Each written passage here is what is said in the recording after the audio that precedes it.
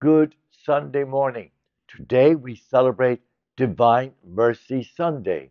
It's a beautiful day for us to step back and to hear again, for the sake of thy sorrowful passion, have mercy on us and on the whole world. We realize that God's mercy is infinite, but we don't always share that. We need to recognize it towards ourselves, then towards everyone else. The Lord's mercy is always available, but sometimes people around us forget that.